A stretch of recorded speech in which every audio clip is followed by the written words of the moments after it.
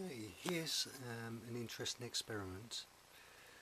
I'm driving my Banff pulsar with 125 volts and a signal generator set just about 50 kilohertz.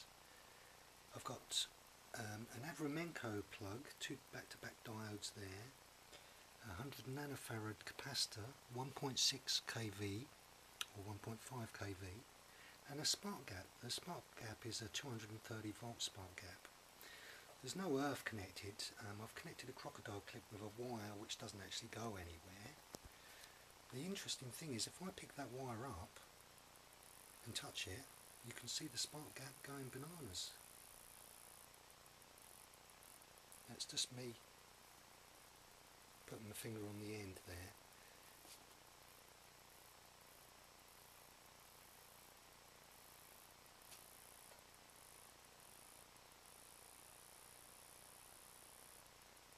It hurts my finger a little bit.